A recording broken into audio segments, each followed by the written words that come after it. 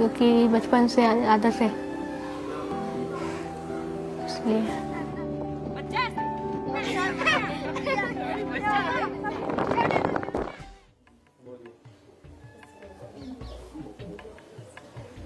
देखा तो आधा घंटा बाद देखा था, ऐसा शरीर पे बाल था पूरा।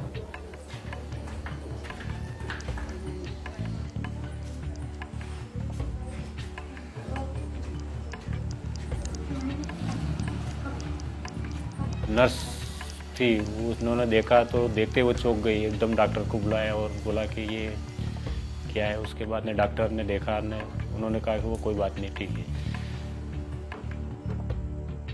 जैसा जैसा बानी नहीं असं जन्म से ऐसा ही बड़ी राबी नहीं है, घटी राबी नहीं, तो जन्म का ही ऐसा ही बोलते थे।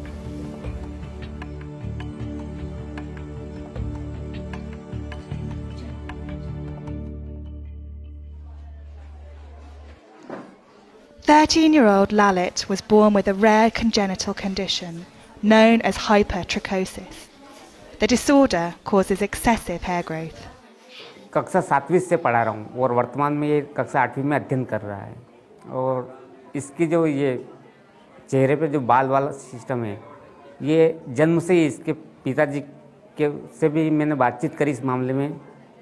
उनका कहना कि इसका काफ़ी इलाज करा हुआ है लेकिन कोई रिलीफ नहीं मिला। और आज कंडीशन ये कि ये इसके बाल जैसे भी वो होते हैं तो बीच बीच में कटिंग भी कर देते हैं, तो अपने आप ये बाल वापस उगाते हैं। दिलीप अच्छा होशियार स्टूडेंट है, पढ़ने में भी अच्छा है, थोड़ा चंचल जरूर है।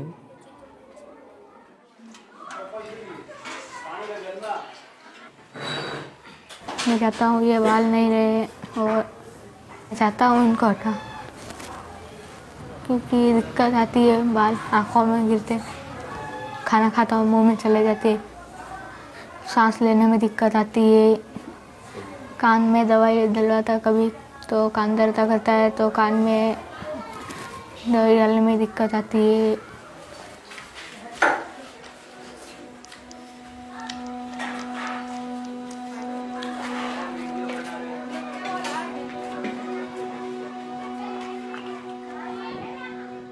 मैं ललित का दोस्त हूँ।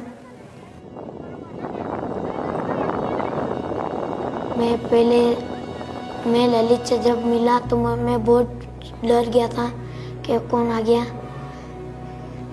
तो फिर मेरे दादाजी ने बोला कि कुछ नहीं है, तो इंसान ही है। हम जब जाते हैं तो छोटे छोटे बच्चे इसको बंदर बंदर बोल के चिढ़ाते थे, पत्थर फेंकते थे इस पे। बाल नहीं होते अच्छे रहते, मुझे चिढ़ाता नहीं। सर पे शिकायत आई, फिर सर ने बोला कि अब मस्ती नहीं करेगा, अब ये चिढ़ाना मत। तो फिर सर ने डांटा उनको, तो फिर नहीं चिढ़ाया, फिर सब मिलजुल के खेलने लगे।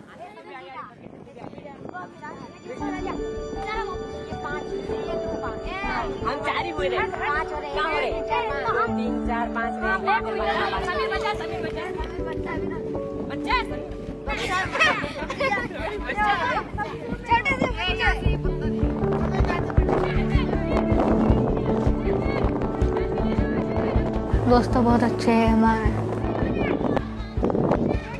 मस्ती तो बहुत करता है, मस्ती करने के लिए तो स्कूल यहाँ से घंटा आधा घंटा पहले चल जाता है, वहाँ भी दोस्तों के साथ मस्ती करना।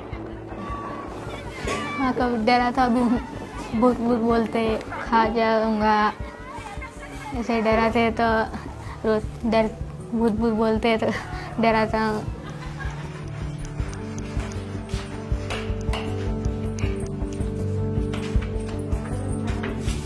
सब ऐसे ही बोलते कि तो भगवान रूप है, हनुमान रूप है, कोई जामन जी कहते हैं। Although there are currently no known permanent cures for the condition, there are certain hair removal methods that could help manage it.